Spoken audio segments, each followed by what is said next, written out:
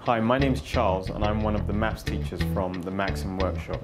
I'm just going to now teach you how to do some maths.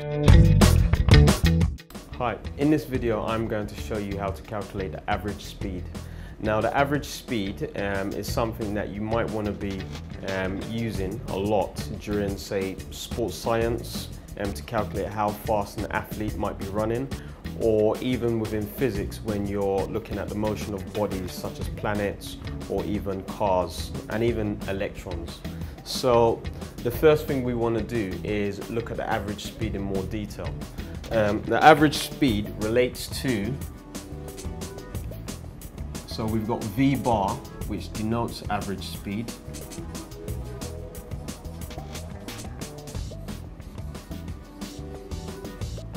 And it is pretty much the change in distance. So what I would do, I would denote distance by delta D, okay?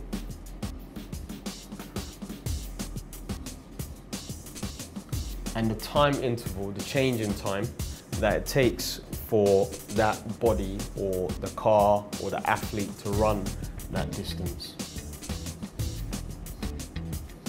So you've basically got distance divided by time.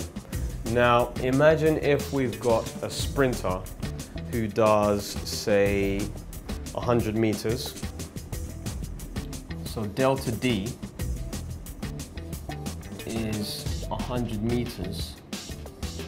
And if we look at now the time that this distance is ran within, we can say plausible time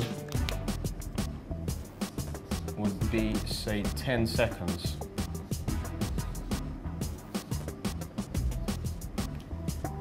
Now, if we input these values into our equation here, we see that we have 100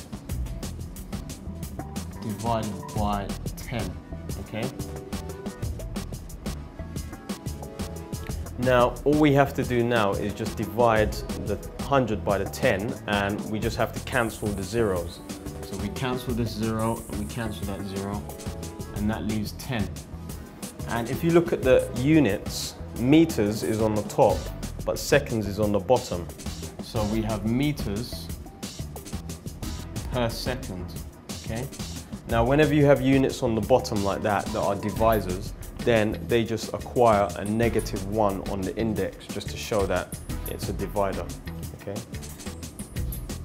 And that's 10 seconds, which is basically your speed, 10 meters per second, which is your average speed run during that 100 meters. And that's basically how to calculate the average speed.